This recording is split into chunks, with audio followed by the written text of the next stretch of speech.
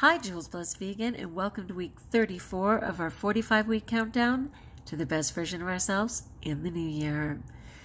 Week 34, my friends, we are down 11 weeks already. If you're just joining us, you are right on time.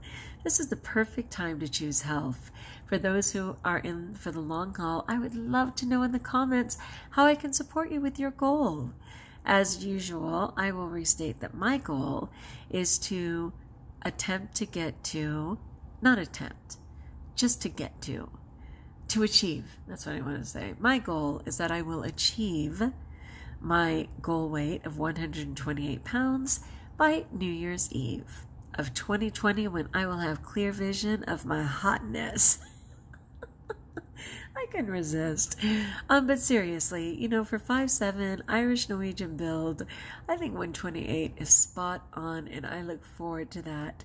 So what am I doing to get there? That's a great question.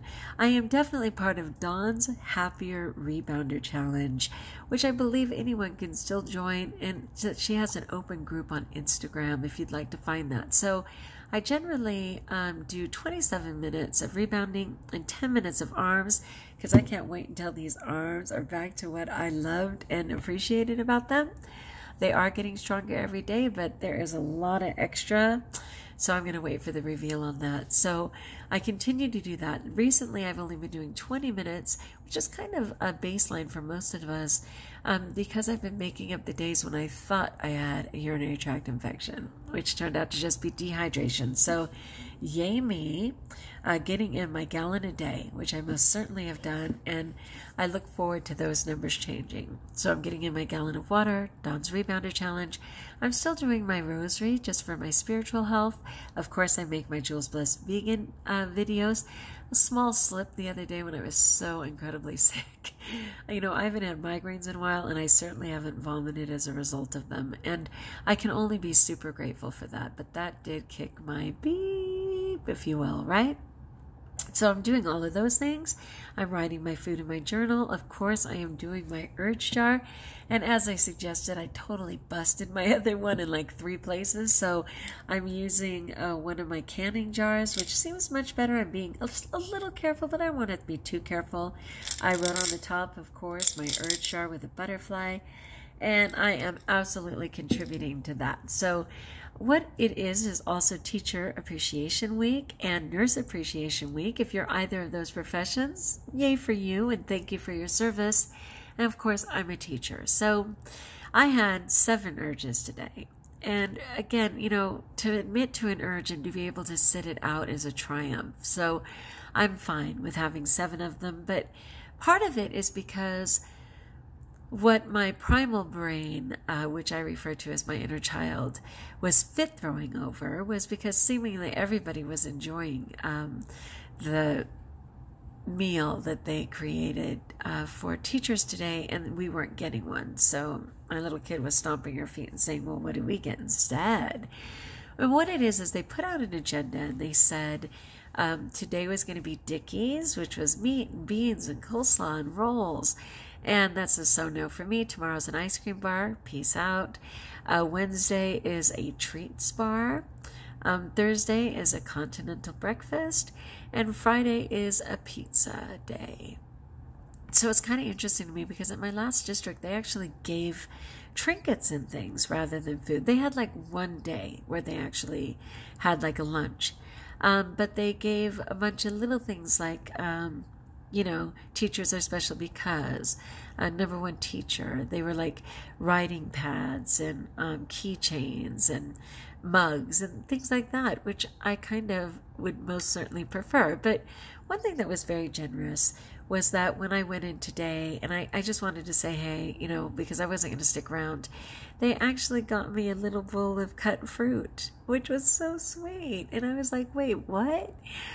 Which was really cool because not only was it suggesting that I've been consistent enough in affirming that I'm a vegan that they actually believed me, but also that I was kind of willing, able to witness to that way of eating, because I sat there while they consumed theirs. And remember, I was eating Dickies a year ago, let's be fair, and was able to just eat my fruit and, talk and shoot the breeze. And So I had to earn a few urges because my little kid was stomping her feet and saying, yeah, but what treat do we get? And there was a few other things that triggered me. I had to run some errands, which puts me down that dark mile of food. So just stuff like that. But I made it. I have my urges. I'd like to know anyone else who's using that urge jar and how it's serving you. I continue to write my food down in my journal the day before. I'm being very consistent about it, and it's a real breakthrough for me.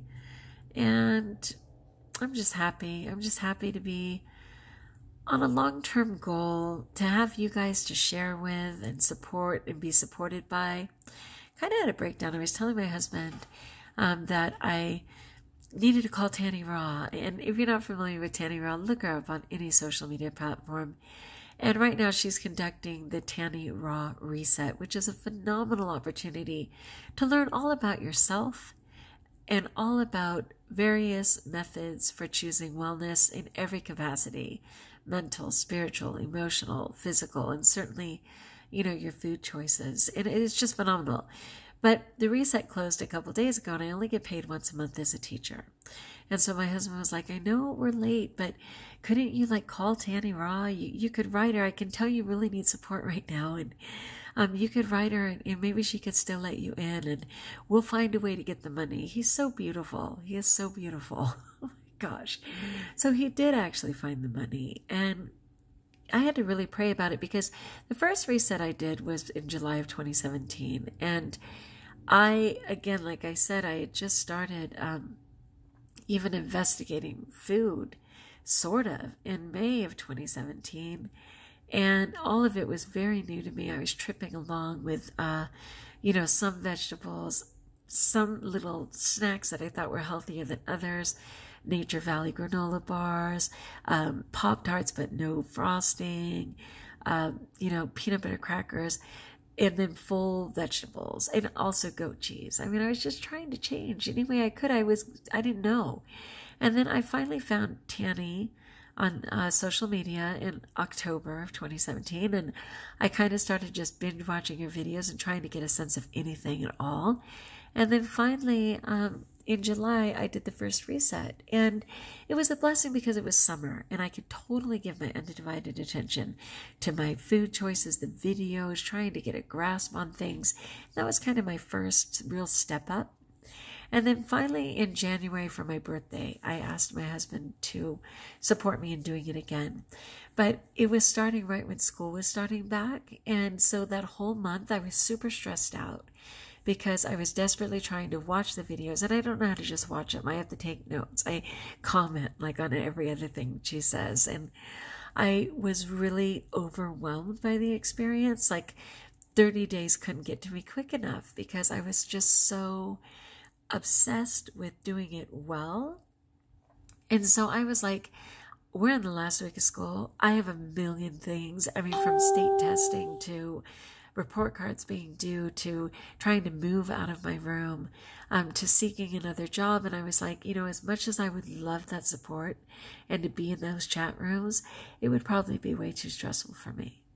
And so I just had to love my husband and tell him, let's hold that money for July, because I know a bunch of us are going to join that July reset sort of as a reunion. And I'm really looking forward to that. So he was like, but what can you do? And I thought, you know what? I got to delve deep. I have to share on Jules Blessed Vegan. I have to share on Instagram. I need to use my urge jar. I need to get up, earlier in the morning for myself. And I was like, Tanny Raw has 2,700 videos. I might not have the benefit of a chat room, but she has 2,700 plus videos. And I could certainly, continue to watch those and gain strength from those, So I'm just trusting the process and knowing that I can gift myself with that in July, when I can give my undivided attention without undue stress, and that I am blessed as long as I continue to share, even when I'm less than perfect. So thank you for the grace of being here. Again, let me support you. Like if you like, join us if you haven't. And until we talk again, my friends, truly trust that you are blessed.